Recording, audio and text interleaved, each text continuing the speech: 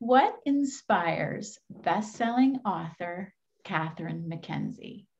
Today on All About Canadian Books, we're going to find out. But before we do, for the latest author interviews and behind the book stories, please hit that subscribe button on the bottom of your screen. Hi, my name is Crystal Fletcher, and welcome back. I am so excited to have author Catherine McKenzie as a guest. Catherine was born and raised in Montreal. She was a lawyer for 20 years, and now she writes full-time. And when Catherine's not writing, she's an avid runner, skier, and tennis player. Today, we'll be talking about Catherine's latest novel, 6 Weeks to Live, and it was published by Simon Schuster. And here's a little taste of what 6 Weeks to Live is about. Jennifer Barnes never expected the shocking news she received at a routine doctor's appointment. She has a terminal brain tumor and only 6 weeks to live. While stunned by the diagnosis, the 48-year-old mother decides to spend what little time she has left with her family, adult triplets and twin grandsons. But when she realizes she was possibly poisoned a year earlier, she's determined to discover who might have tried to get rid of her before she's gone. You have to read to find out. And oh my gosh, what an ending, Catherine. Thank you. So welcome to All About Canadian Books. Thank you for having me. We're having a very Canadian day. It's snowing in the middle of April. So I know. I put a wet sweater on this morning. So, Catherine, you are an avid runner, trail or road?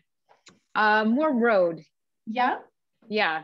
Okay. And will you be running later on today in the snow? No, not in the snow. I'm not that crazy. Maybe I'll get on my treadmill. Yeah. I don't blame you. Indoor activity. Now, Catherine, you have written 11 novels. Typically, what inspires you? I mean, usually I'm just struck with an idea that kind of won't leave me alone. So I'll get a concept for a book and then I'll think about it. And if it stays with me, and I can see the end of the book and I can think of the twists and the main characters, then I know that's something that I'm interested in writing. And then usually kind of the voice of the main character shows up. So the first line of the book, and then I start writing. And then away you go. Away you go. Now, you're 6 weeks to live. Like, I love this whole concept of, what would you do if you had to solve your own murder? Right. How did you come up with this concept? Like, what's the inspiration?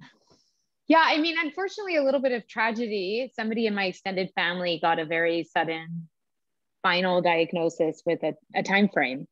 And it was interesting to me, to watch how she handled it, and the choices that she made. And I think, we would all start thinking about, well, what would we do in that circumstance? Like, one of the things that was really important to her was to go through her jewelry and make sure that people she cared about got it directly from her. And it's interesting to me because I don't really care about things. So I'm like, I would be on the beach. Yeah. But like, okay. And then at some point, I think I just started thinking about it from a book premise idea. And because I write suspense books, this idea of, because, partly when you get that very sudden diagnosis, it's like, how did the doctors miss this? Like, how does that even happen? And so, and nothing nefarious happened to this person, but it did just get my brain thinking at one point. And I was also a big fan of the movie DOA, that was remade in the 80s. And I watched it a bunch of times when I was a teenager, but the original is from the late 50s. And that's a movie where a man arrives at a police station and says, "I'd like to report a murder." And they're like, who's murdered? And he says, "Me." And that movie takes place over 48 hours. So I think it was really a combination of those ideas in this case that gave me this idea. Now, I really loved as well. I mean, talk about a dysfunctional family. Like the relationships within this family are very intriguing. You know, we have Right. very contentious a divorce. Right. You've got the three daughters, their mother. And I was curious, Catherine, when you were developing these women in particular, what was really important to you when you were developing their character and also their relationships? Well, I think if we talk about the triplets, I know someone who has very young and nothing like these girls, but who has triplets where they're identical. There's identical twins and then one fraternal, which is like the triplets in my book. Yes. And I honestly, ever since I heard that, I've just been fascinated with that possibility because, you know, two people are like they're twins, but they're not twins, they're triplets. And what happens to the other one? And if they don't look alike and, you know, do they feel left out? And again, I think that as a writer, when we encounter unusual situations, at least this writer starts thinking about like what it must be like to be in that situation. And so I always think it's good to import those kinds of things into books, not to base them on people I know, but if they have me asking questions, then I think it allows, you know, to explore in a sense of depth. I think also, you know, being in my now later 40s, like we all know people who've been divorced. And I think that, you know, one of the really interesting things that happens in divorce is this bizarre societal pressure that gets put on people, particularly if they have kids, to get along with their ex, despite how evil or terrible their ex might be. Yeah. And I just find that completely bizarre. Like if you didn't have kids, if somebody cheated on you, to take an example, you'd never talk to them again. And no one would be like, well, why aren't you hanging out with this guy? But somehow, because of, I don't know, movies or whatever, now you're all expected to have Christmas together and you're supposed to be the bigger person. And I like when society has like decided about one thing. I like turning that on his head and being like, you know what? No, it's okay that this woman still hates this man who, you know, who cheated on her and treated her like garbage. Like that's okay. And I want to show, you know, I think the world is a lot grayer than people like. And I think it gives richness to my stories to show people who are in situations where, you know, like it's okay to be mad. Like, it's okay to have, you know?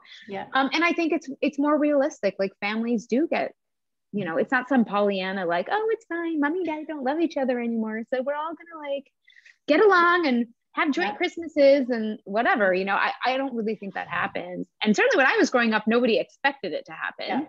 But maybe it's because of like celebrity uncouplings or whatever. It's Gwyneth, I know. Everyone likes to blame everything on Gwyneth. I don't think it's exclusively Gwyneth's fault, but I do think that there is this culture that's probably fueled by celebrities of you know, like the good divorce, you know. And I think like when you're in that kind of situation, it's like whatever you need to do to survive, you know. You don't think you need the judgment of the world being like, well, I wouldn't be like that. It's like, well, very easy for you to say. You know? So I have no strong opinion about this, obviously. I'm not divorced, but you know, I reserve the right, if I get divorced, to never speak to my ex again, and I'm going to be fine with that. And as a reader, Catherine, that's what I really appreciated, was the honesty of the way all of these women felt in their relationships. I thought that was really, really great. At any point, did you think of adding a brother to that sibling mix there? I mean, I definitely at one point was like, I got a lot of women in this book, but which is great. Yeah. But you know what? I think it's fine. I don't believe in adding male or female characters just because it needs to be more balanced. I think in the end, I wanted it to be three sisters, and another kid just kind of would have been excessive. And I had written a book called I'll Never Tell, which was about a family of 5 children. And, you know, at some point you have to like rein in the number of narrators to a manageable level. So yeah, you know, like this is a bunch of women's stories, and each of the women are really different, I think. And Yes. some of them have chosen, you know, more traditional paths. Others are like, I'm never having kids. And I think that's okay too. I like showing that diversity and, you know, what feminism has always meant to me. And somehow feminism became a bad word.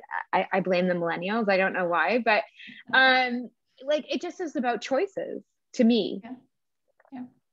And not about judging one another's choices, but for women to actually have real choices about what they want to do with their lives, and it's okay to have regrets too, right? Like to be, you know, oh, maybe I should have done this other thing, or maybe I will go back to school when I'm in my 40s. So. Yeah. So of your female characters, did you feel closer to anyone over the others? Yeah, I get asked that a lot. I mean, yes and no, because the book is narrated by all four of them. I have to stand in their shoes, so I always have to understand their motivations and their reasonings, regardless of whether those are the choices that I would make in the same circumstance. So I don't normally really develop favorites, to be honest. I think I admire, you know, one of the twins. Her name's Aileen, and she's very much like, she just kind of, I don't know if I can swear, but she doesn't give an F about anything, you know? And I mean, obviously that's not true. She does care, but she keeps it close to the vest. And I do kind of admire people who can go through the world like that. Like, you know, and I think we'd all be better for it in a way if we cared a little less what people thought of us. And we thought a little more about what we wanted. But no, I mean, I like all of them. I understand all of them. I think they're all struggling, and hopefully I made that struggle realistic and relatable. Yeah. No, you did. And I'd have to say, like I did say earlier, like, oh my gosh, I did not see that ending coming at all, like at all. Good. Was that, I won't give anything away, but was your ending, was that always going to be the ending, or did it change as you started developing your characters along the way? No, that was always the ending. You know, when you write a book like this, a mystery, a thriller, or whatever, at least for me, I always need to know who did it and why they did it before I start writing, because what I want to be is fair to the reader. And so if you went back, and I'm not saying you have to reread my book, but if you did, you know, there'd be sentences or phrases where you're like, oh, I read this one way, but now that I know who did it, I'm reading it this way. So in order to do those and not completely rewrite your book, you know, you kind of have to know where it's going from the beginning. So that was always my plan. I always know the end point that I'm driving to. Occasionally it's changed slightly, you know, I might add an epilogue, or I might add an extra chapter or whatever, but I don't think I've ever changed who it was. In any time that I've written this kind of book. Okay. And Catherine, what are you currently working on? I just turned in my book for next year, which is called Please Join Us.